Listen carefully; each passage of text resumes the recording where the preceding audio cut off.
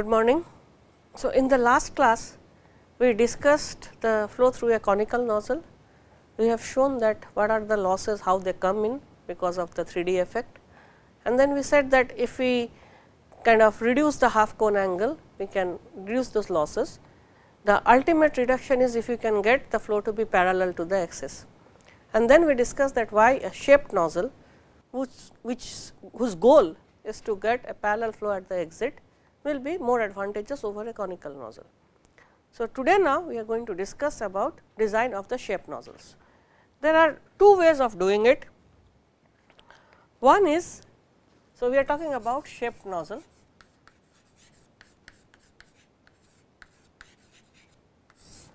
First is, if is given a specified nozzle geometry,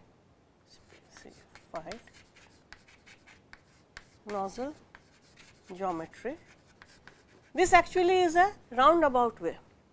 First we choose a nozzle geometry and then we can set up a numerical solution of equations of motion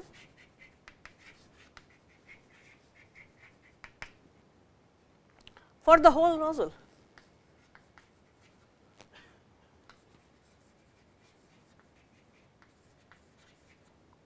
Okay. We can use a finite difference scheme, a finite volume scheme, a finite element scheme, whatever. So, this the primary thing is that the shape must be specified. With the specified shape, then we solve the full Navier-Stokes. We can give proper boundary conditions to the wall, even thermal boundary conditions, we can have a fluid structure interaction code also. So, we can solve for, at present we can solve for the full flow field, but the problem is that this is very time consuming and expensive.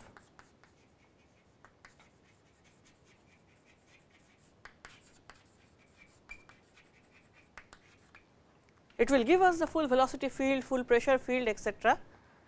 First of all, the solution itself is going to be very time consuming and expensive, because the Reynolds number is quite high. The flow is going to be turbulent and it is quite high temperature. It has to be compressible. Okay. So, it is a compressible turbulent flow modeling with the wall conditions which are neither isothermal nor adiabatic. There is heat transfer through the wall. So, all this needs to be modeled, right. So, therefore, it is quite time consuming and expensive, and it will give only one solution for one geometry. Our goal is to design the shape. So, then what we have to do is we have to try different shapes and then optimize, right. So, therefore, then try different shapes and optimize. So, essentially the entire program in coming up with the design of a curved nozzle or a shaped nozzle, which will give us the parallel flow at the exit and required pressure, required velocity, is going to be quite expensive if you do it this way. The easier method then is something that gives us the shape as the solution. We specify the exit conditions or the required conditions, something that gives the shape as the solution will be an easier method, much more cheaper, and that is where method of characteristics comes in. The point here is the method of characteristics is applicable only to supersonic flows, it is not applicable to subsonic flows. So, therefore, the method of characteristics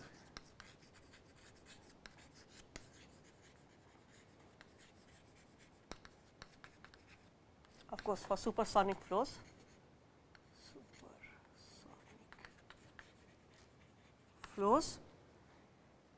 is widely used.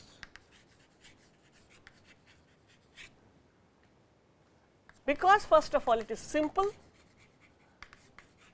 and secondly supersonic portion is of importance. we have discussed that in the previous class, that the subsonic portion, the converging portion or subsonic portion is not that important, because since we have favorable pressure gradient, we can take any simple shape and that will give us a proper flow. Supersonic portion is the important part, where we need to have the design. So, method of characteristics then will gives us the initial shape. At present, the practice is the initial shape we get from method of characteristics, then we go to this do the full analysis and check the validity of the initial design. That is a much cheaper approach and gives us much better solution. So, now we will focus on this method of characteristics. Method of characteristics depend on the fact that in supersonic flow, the influence of a small pressure difference is limited in a specific region. Okay. So, if you have a small pressure perturbation, it does not influence the entire flow field, it is limited to a particular region, and the method of characteristic is built up on that. So, let us understand what I mean. Let us consider that I have a small source of pressure disturbance sitting here, okay, and we have a flow coming.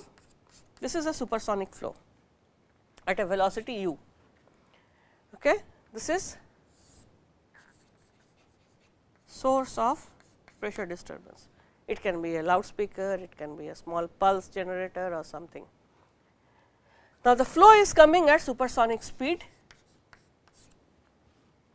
What happens is that we know that the disturbances propagate, sound, particularly the compression waves or particularly the pressure waves, propagates through the air or the medium through sound waves, right.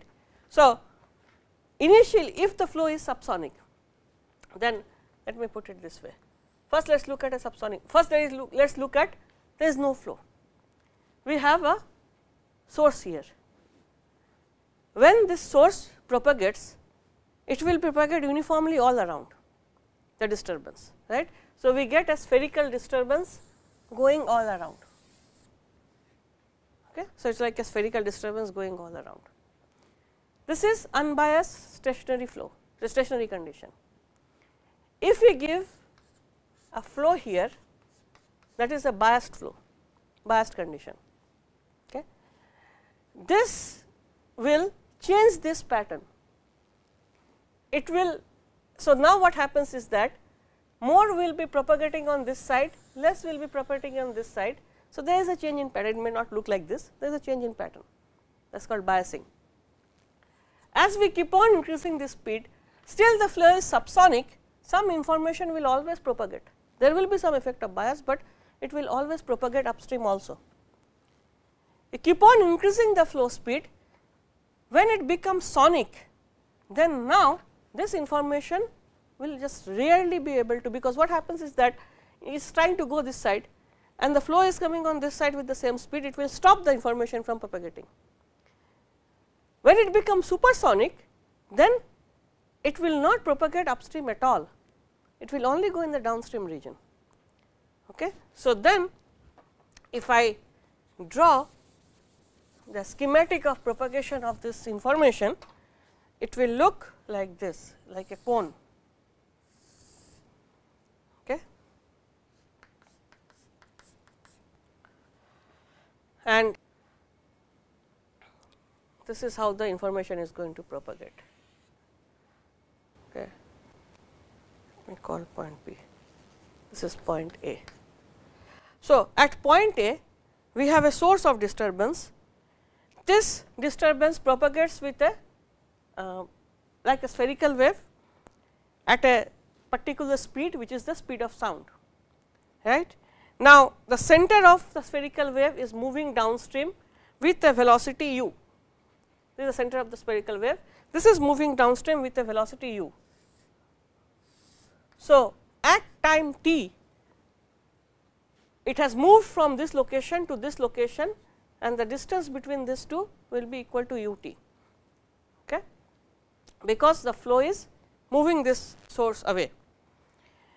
Now, at any time, if I look from time t equal to 0, it was here, time t equal to t plus 0 plus delta t, it was here, slowly it is moving away, and at every time then depending on the time t, it is moving at certain location and it is growing also. So, the influence of this, that is, if I put a microphone here, it will not hear it, only if the microphone is put here, it will hear this, right. So, the domain of influence is only limited to this cone, and then this cone is given by this angle alpha, right.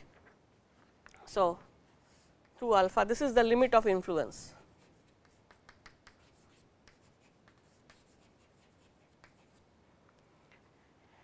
Okay, so, the zone of influence is limited to a cone of half angle alpha here.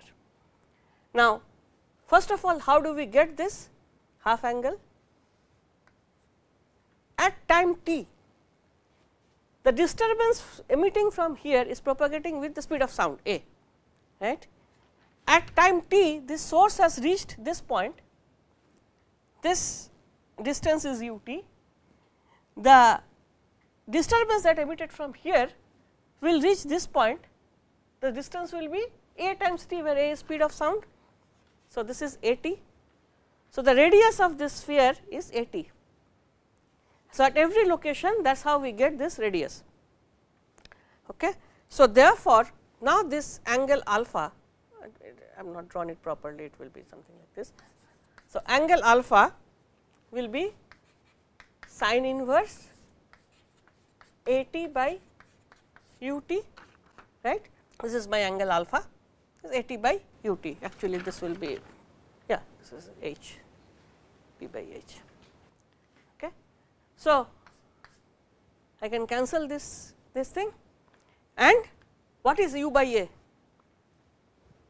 This Mach number, right. So, therefore, this is equal to sin inverse 1 by m, right.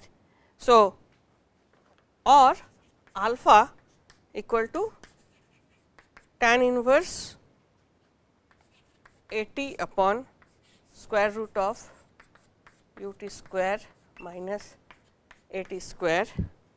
This can also be written as tan inverse 1 upon m square minus 1. Okay. So, alpha is equal to tan inverse m square minus 1. Remember that I said at the beginning that is applicable only to supersonic flow, and that is why it is coming from here. If Mach number is less than 1, this becomes imaginary, you cannot define alpha, right. So, therefore, alpha is defined only if Mach number is greater than 1. Even at Mach number equal to 1, this is 0, so it is infinite, right. So, that is something that is the limiting case. So, alpha is now the domain of influence, rather the Mach angle, alpha is called the Mach angle, and this is the domain of influence for this sound source. So, this is how now the method of characteristics I will come to. First I have defined the Mach angle alpha, now we will come to the method of characteristics. Let us consider now, and these lines by the way are called Mach lines.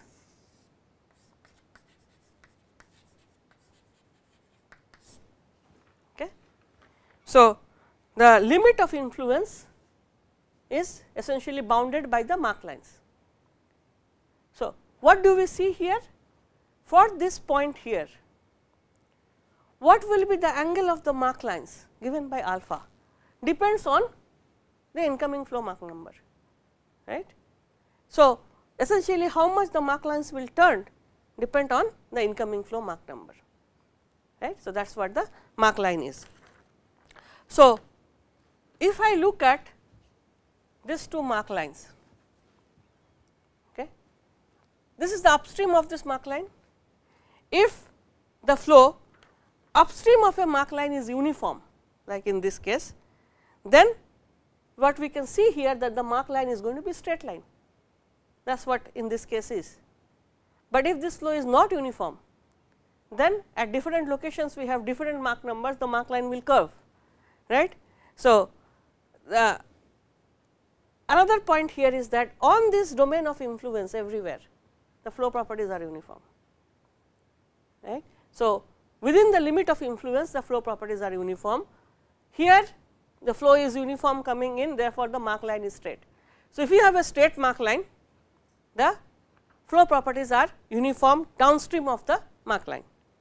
So, these are the few things that we actually use when we employ method of characteristics, okay, that if we have uniform flow, the Mach lines are straight lines, and within the limit of influence the flow properties are uniform. These are the things that we are going to use. Now, let us look at a nozzle and see that how we use this information in the case of a nozzle. Okay. So, let me now go to a proper nozzle, proper shaped nozzle. Let me consider a shaped nozzle like this. We are not still going to the full nozzle, I am just going to showing a part of it. This is our central line. Okay. We have a, let us say, supersonic flow coming here into this nozzle. Okay. Now, we have a point here A. From this point, here we have uniform flow. So, from this point a Mach line will emerge, right, go like this. For since we are talking about a symmetric nozzle, just opposite side there is another Mach line, another point A dash, from where another Mach line will emerge and go like this. Okay. So, if nothing happens in between here and here, this Mach lines will be straight and travel like this. But now, if this was a straight section, this is what is going to happen, but here it is curved, right. As it is curved, if I look at a flow, supersonic flow over a curvature, what happens? The flow comes here, because of the curvature there is an expansion fan about it turns and then goes like this. So, it accelerates, right. So, the Mach number here is greater than the Mach number here because of this curvature. So, if I look at the small portion here, there is a curvature, because of this the flow is accelerated. So, now if I come to this point, at this point the Mach number is more than at this point. So, now another Mach line will emit from here, right, and for that Mach number this is higher, this Mach number is higher. So, what happens to alpha? So, this is reducing, so alpha is increasing, right, because sin alpha is 0, sin 0 is 0, sin 90 is 1. So, alpha is Mach number is increasing, alpha is reducing, sorry, because sin inverse alpha is reducing. So, alpha is reducing. So, alpha decreases, which means something that was at this angle now may be at this angle, slightly less angle. So, if I drop another Mach line from here, it will go like this, right, slight decrease in Mach angle. Now, if I look at this too, this Mach line was straight with certain property, uniform property, this is straight with some other property, but these two Mach numbers are different. So, when they intersect, they will bring in a change, right, which will be dependent on the Mach number here and the Mach number here. So, now this Mach lines will start to curve, right, it is no longer straight line because there are non-uniform properties merging. So, the Mach lines will start to change. Let me draw it on the one side only. So, C, D, E, P dash.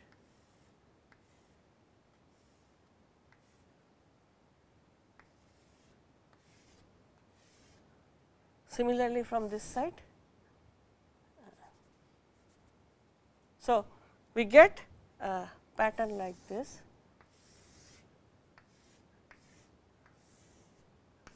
We get a pattern like this.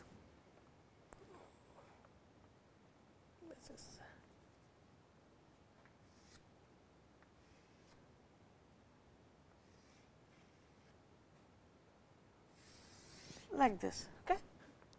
We get a pattern now. As you can see, this looks like a grid pattern, where the mark lines are now intersecting at different points. So, we got a point D here, a point E here, like that. At different points, these mark lines are intersecting. Okay. Now, in between these two mark lines, the flow is still uniform, but now since this and this mark line are different, these are two different mark lines.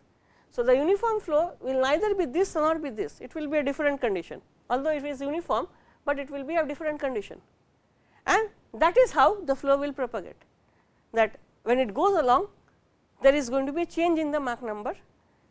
So, now this Mach number change will depend on this curvature and the incoming flow Mach number. So, the initial curvature that is provided, that will dictate what kind of flow will be emerging. So, let me just summarize. Suppose we have an uniform flow which enters the diverging portion of the nozzle here. Okay. The wall curvature initially, like we have shown here, will establish pressure gradients that are going to turn the streamlines. So, the streamlines are going to be turned. So, because the fluid will be flowing along the wall, like we have shown here, the streamlines are turned like this. Okay. Since we are neglecting friction in this case, the fluid can be assumed to be sliding freely. Okay. So, the flow is like in this case in the expansion plan, it is flowing, sliding smoothly over the surface. So, at this point we have a small variation in angle d theta, let us say a small variation in angle d theta, which causes a small pressure disturbance dP to be produced. And now, this disturbance will propagate along this line from here to here. Okay. And at what angle it will move depends on the incoming flow Mach number. So, it creates a Mach line there. Similar disturbance will be propagating from this point, right. So, this small curvature here now is our source of disturbance. The flow was coming smoothly here, there is a small curvature that creates the disturbance. So, that is the initial point which creates the initial Mach lines. So, these are the two Mach lines that are created. Now, we have a continuous curvature at this point beyond this.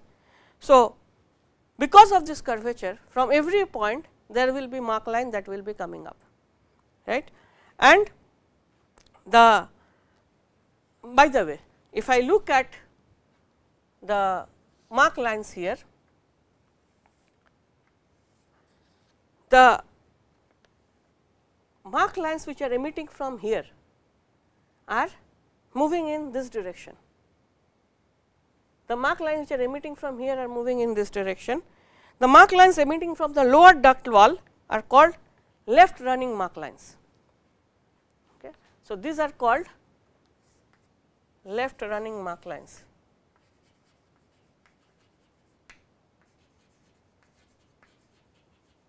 And emitting from the upper wall are called right running Mach lines.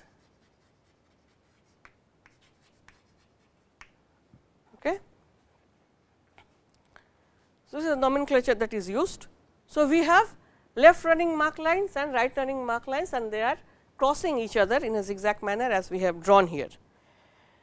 Now, this designation of left running and right running refer to the direction in which the lines approximately propagates, or rather appears to propagate downstream to an observer looking downstream. So, if I look, if let us say if we have a observer sitting here, observer is standing let us say at this point and looking downstream, and that observer looks at this line.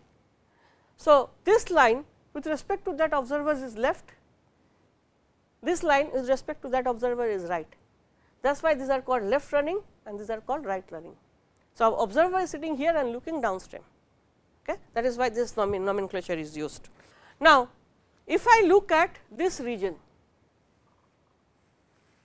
A, B, C or this region A prime, B prime, C prime, let us say. If I look at this region or that region, where if I look at this region, there is only one type of mark line here, right. Of course, it is bounded by the other type. Similarly, on this region there is only one type of mark line bounded by other type here. So, it is only same type of mark line present in both of this. Whereas, we have already discussed that if we have a single type of mark line, then the fluid properties are going to be constant just upstream or downstream of each line. So, if I look at this region, the fluid properties are going to be constant. Similarly, in this region the fluid properties are constant. Of course, it is going to change from here to here because there are two mark lines that are present, but within a particular region the fluid properties are going to be constant, the same type of Mach number. So, specifying the properties along any streamline within this, now the streamlines are moving like this. Let us say choose this streamline, we specify the property along any streamline, we will specify that in that entire region, right. So, specifying the properties along any streamline will be sufficient to describe everything in that region. Now, what is our limiting streamline? The wall, right. So, if we can specify the property along the wall, this is our limiting streamline, then the properties all along this are specified within this zone, of course, within this zone and this zone.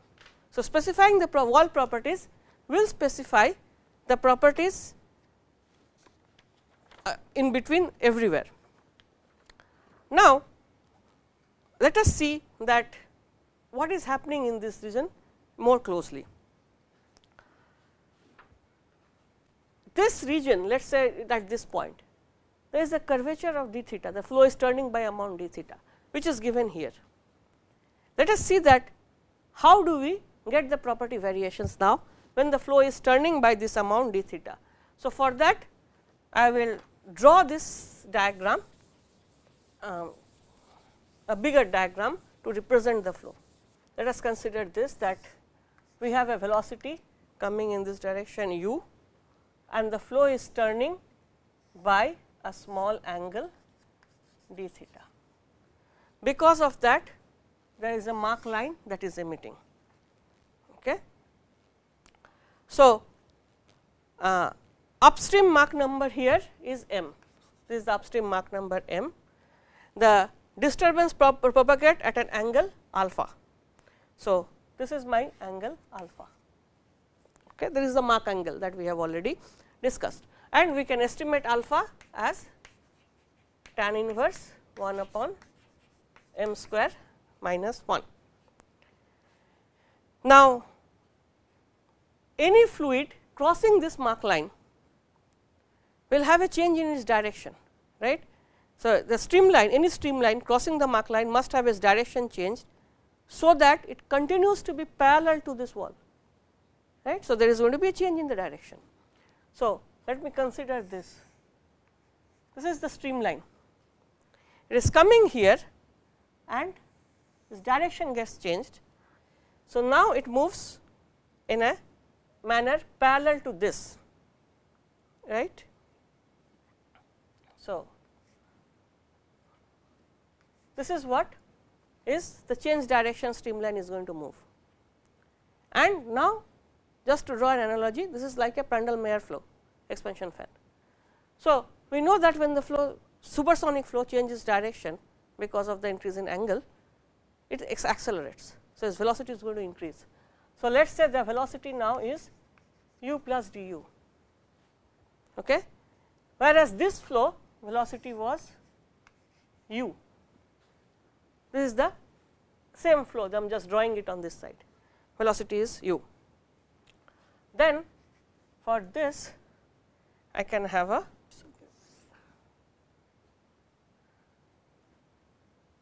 there is a change in direction now of the flow, and this angle is alpha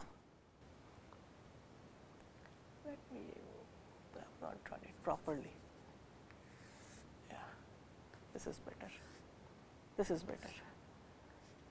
Okay. So, this is u plus du. This term is u, which is the increase in axial velocity, u plus du, and dv, velocity is now changing. We have a velocity in the v direction as well. This angle is d theta. Okay. So, if I draw this a triangle just for the increase, du, dv, this is the overall increase. Okay. This is the vector diagram only for the change part. So, the axial velocity increases by time on du, there is a dv time. So, the total velocity increases d capital du. Okay. So, there is a, if you look at this, there is no change in momentum component parallel to the Mach line, parallel to the Mach line it does not change. So, the change in velocity is particularly, let me just, this diagram is, yeah. So, the change in velocity is primarily in the v direction, not in the u direction. From this diagram we can get dv is u d theta, this is my u, right. This is u d theta, dv is u d theta, and du from here is equal to, this is the change in the x component. Let me write a different notation, capital U for the actual velocity. Okay. Otherwise, because I am representing the change also with the small u, so I can write a different notation here. So, dv is equal to capital U d theta and du is equal to du, which is the change in velocity. Okay. Therefore, from there we can get tan alpha is equal to du by dv, all right, and this then is equal to, just a second. Therefore, now from here what do we see? Tan alpha, in place of du I write this, here I write u d theta. So, this is equal to du by u d theta, right, and tan alpha I know is equal to this value. So, tan alpha is equal to 1 upon square root of m square minus 1, right. So, this is equal to 1 upon square root of m square minus 1. So, I can get now an expression for d theta, that is the change in angle, which is equal to square root of, rather let me write it like this. Therefore, du by u equal to d theta upon square root of m square minus 1. Okay. So, this is the change in velocity because of this change in angle, and as we can see the change in velocity is function of the change in angle as well as the incoming flow Mach number. So, based on that we get this expression. Now, from the definition of Mach number, u square is equal to m square gamma r t, right, and from isentropic flow assumption, this actually is applicable to any adiabatic flow, need not be isentropic. We get the isentropic relationship T naught by T given like this. I can get T coming here. So, let me just write it here. This gives me u square equal to gamma r T naught m square divided by 1 plus gamma minus 1 by 2 m square. Okay. So, the velocity now can be written as a function of T naught, which is the stagnation temperature, Mach number, that is more important. It can be written in terms of Mach number. So, we have represented velocity in terms of the Mach number. Now, what we can do is we can differentiate this. So, if you differentiate this, differentiating that expression, we get du by u is equal to dm square upon 2m square 1 plus gamma minus 1 by 2 m square. Let me call this equation 1. Okay. What we are trying to do is to get an expression for change in Mach number when there is a curvature.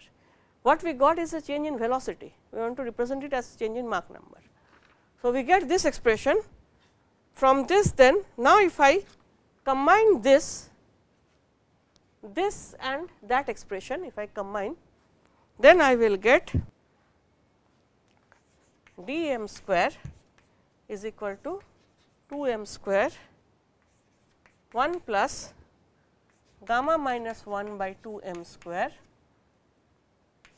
by m square minus 1 d theta. Let me call this equation 2. Okay. So, let me again see what we have done. We have derived this expression here, which is relating the velocity change to the angle change, and of course, is function of the Mach number.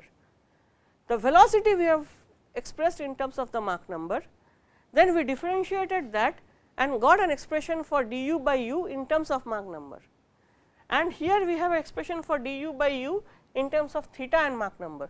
When we combine these two, we get this expression. So, what is this expression representing? The change in Mach number as a function of incoming flow Mach number and change in angle theta, d theta, right. So, this is what we wanted to get, because we have the curvature. We want to know when there is a curvature, how much change in Mach number we can expect, or we can estimate from that, from this equation. So, the change in Mach number here relate to a change in direction of streamline for isentropic flow, because d theta is the change in direction of streamline, and we are considering isentropic flow completely here. This is something that you have to keep in mind, that all this derivation isentropic flow is inherent. So, what we are doing now is completely for isentropic flow, it is applicable only to isentropic flow. Okay. So, therefore, because this was isentropic, this description, this is isentropic. So, we are doing it for an isentropic flow. So, this is the variation in Mach number because of change in streamline, which is brought about by change in this wall angle. Okay. So, now once we have this Mach number change, we can estimate the change in other properties also. dt by t will be equal to, by just differentiating the isentropic relationships, we can get this. Let me call this equation 3. This is a change in temperature. So, once again differentiating that isentropic relationship, we get this, and since we are talking about an isentropic flow without any work done, there is no work done here, an isentropic flow. Therefore, stagnation temperature remains constant. So, T naught is constant in this case. Therefore, when we differentiate this, T naught goes away. Similarly, stagnation pressure is constant. So, we can take the isentropic relationship for pressure, differentiate it, we can get the relationship for change in pressure. So, that will be given by change in pressure relationship will be given as dP by P is equal to minus gamma by 2 Tm square 1 plus gamma minus 1 by 2 m square. Let me call this equation 4. Similarly, we can get the change in density, d rho by rho is minus dm square upon 2 1 plus gamma minus 1 by 2 m square. Let me call this equation 5. So, we have 5 equations listed here, 1, 2, 3, 4, 5. All these equations actually represent the change in flow properties when the angle theta or the wall curvature is changed for a supersonic flow with a Mach number m, right. We are now getting a change in velocity, change in Mach number, change in temperature, pressure and density, and this is what we wanted to estimate, how the properties change when we have the variation in angle. So, now the wall curvature then is giving us all the required changes that we are looking for. So, the wall curvature now can be replaced. Here we have, in this case what we have done is, we have considered a small curvature, right. So, using this small curvature we calculate these changes, right. So, then what we can do is, this is our finite curvature, we can break it into many small curvatures, right. So, for this we know how much is d theta, we just get all this. Then come to this, when we come to this point, now this Mach number has come from that solution, and then we have another change in theta. So, another change will occur, we can get the conditions here. So, we move downstream, we keep on changing the wall curvature and we keep on getting the new flow properties because of change in wall curvature, till we come to this point at the end. So, the wall curvature can be replaced by finite number of straight line segments, right. So, this is a curved wall, what we have done is, we have replaced it by many straight line segments, okay. And thus the flow properties in the flow field corresponding to each infinitesimal small turn can be calculated now, right. So, if you break this curvature into many small straight line curvatures, we can calculate the entire property variation here during this curved portion. Now, so what we have done so far, once again go back to our original drawing.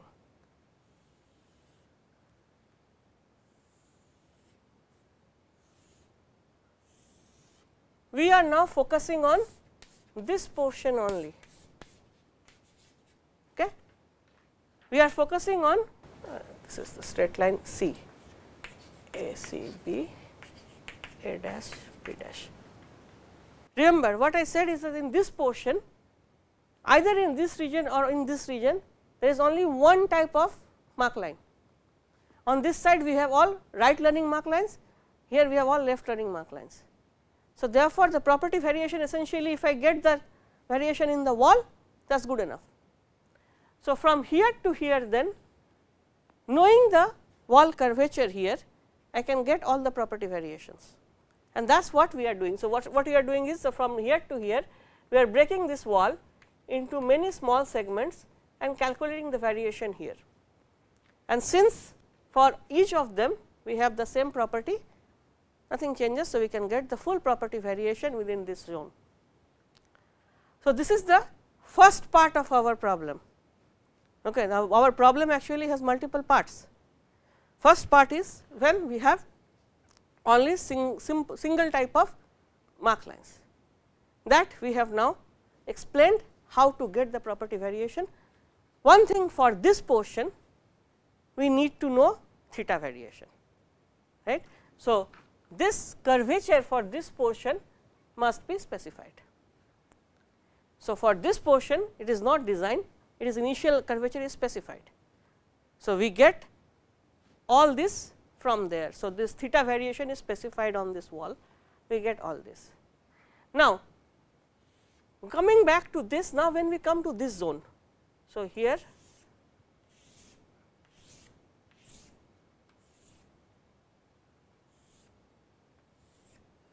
let me do it just like this. So, as we have seen here, this portion and this portion we have only single type of Mach lines. When we come to this portion, now we see that the Mach lines are crossing, left running and right runnings are crossing, right. And not only that, if I look at this domain, okay, it has come from here and here, but if I look at this one, it has come from some other location, right. So, therefore, this Mach line up to this is okay. When it crosses this, it has also crossed this Mach line. So, the properties have changed here. So, at this point there is a different property. When it comes here again, it is a different property, whereas this has seen only one change, right. So, there is a continuous change in the properties. So, now we have mark lines crossing each other or the flow crossing each other with different properties, and now that makes it little more complex. So, what now we have is intersection of two mark lines. First of all, it can be a intersection of one left running, essentially always a left running and right running mark line will intersect.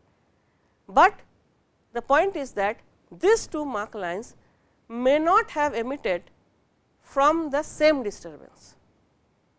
So, therefore, the Mach number and the flow properties corresponding to these two mark lines may not be same, they can be same also. For example, if I look at this point, this mark line and this mark line are same. So, when we come to this domain, it has the same property, but this and this are going across, they may not be coming from the same mark line or same emitted from the same property. In that case, one mark line has emitted from a flow with mark M1, other has emitted from a flow with mark M2, and then the mark angles are going to be different for this two. So, that needs to be accounted for. Then the next thing what we are going to see is that when the two mark line intersect, how do the properties change, okay. And this is one part.